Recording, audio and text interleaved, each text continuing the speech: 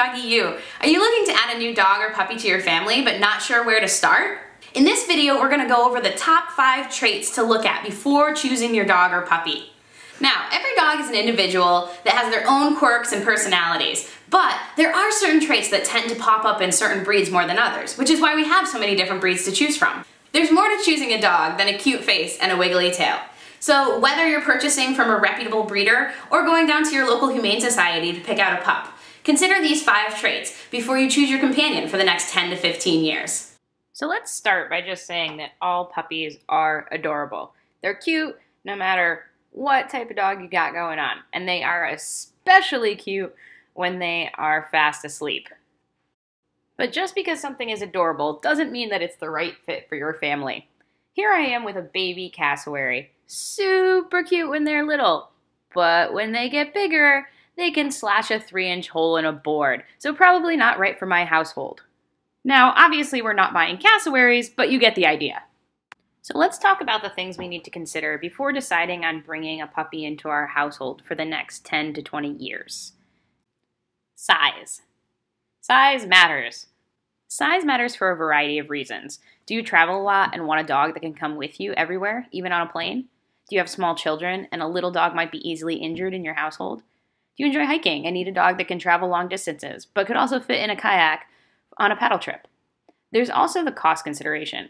Larger dogs tend to cost more, whether it be for spaying and neutering or the monthly cost of feeding a larger breed dog. They also may be harder to control for someone with more of a petite frame, though training can go a long way to solve that problem. What about your car? Will a larger dog fit? Do you want a dog that looks formidable because you often walk alone? The practicality of size needs to be taken into consideration when selecting the dog for you. Breed history.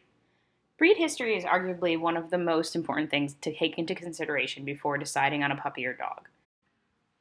All dogs were originally bred to serve some sort of function, and ignoring that can make for a serious mismatch between dog and owner. Some dogs were bred to hunt or pull sleds, others to tend livestock or guard it, while others still were bred to sit on your lap and be companions. You need to be sure you find a breed whose history matches what your goals and lifestyle look like.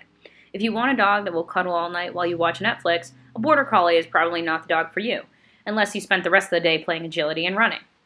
Similarly, if your idea of a good time is hunting with your dog on the weekend, you shouldn't acquire a Chihuahua. Most dogs do best with a job to do, even if it wasn't the one they were originally bred for. Otherwise, things like undesirable breed behavior, such as nipping or herding, could come out, and your Sheltie could be obsessively hurting your children, if not given appropriate outlets. Sighthounds were bred to chase game. If your goals include off-leash work, you need to know that quite a bit of training is going to have to go into your whippet to make them reliable around rabbits. Now, there are always exceptions to the rule. Lazy border collies and high-strung bulldogs exist, but at least knowing the history of the breed and what it was bred for is very helpful in making a breed decision. Temperament and biddability. Are you looking for goofy or serious? A dog who's a bit independent, or a Velcro dog that sticks to you everywhere you go? Looking for a dog that will guard the house and is a bit suspicious of strangers? Or a dog that has never met a stranger and greets everyone with kisses? Is dog sociability important to you, or would you rather have a dog that keeps to themselves? Temperament is important, along with biddability. Biddability is a term used to talk about how willing a dog is to work with you and learn. All dogs are trainable, but some breeds are more interested in working with you than others. This often goes back to what they were originally bred for, whether it was to work with people and take direction, or think independently to hunt down a rat or solve a problem. Biddability isn't about smarts. It's about the dog's interest in working with you to figure out what you're asking. Many of the most biddable dogs are also the dogs that need the most mental stimulation and attention to make good house pets. Energy level. This one is very important. While energy level can vary within a breed, it's good to know how much exercise you will need to provide on a daily basis. A Malinois will have different needs as far as mental and physical stimulation versus a Dachshund. All dogs need exercise, but you should know if you're a walk-around-the-block type of owner or a biking, kayaking, hiking, extreme sports kind of person who needs an extreme dog to match. My personal dogs need a couple of hours of exercise every day, rain or shine, but I knew that going into it. If you don't provide the exercise your dog needs, it can cause serious behavior problems. So giving your dog a job might become your full-time job if you don't take into consideration the energy level of the breed that you're interested in. Make sure that your personal energy level and lifestyle match that of the dog you are getting. Coat type and maintenance. I'm not big on spending a lot of time grooming. I want to be able to run a brush over my dog's coat once a week and be done with it. Therefore, I will never get an Afghan hound or a white dog for that matter.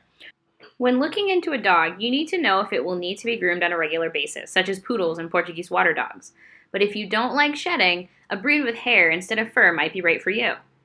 Also consider how the coat might adapt to different weather conditions. If you're going to be outside a lot in the winter and you're getting a boxer, you may very well have to invest in a nice winter coat for them.